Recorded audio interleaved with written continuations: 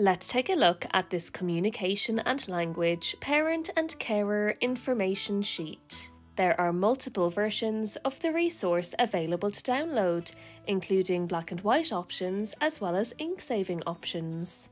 The document outlines a range of activities to support the three aspects of communication and language, which are listening and attention, understanding and speaking. These fun and practical activities will help parents and carers to support their child's development in these important areas.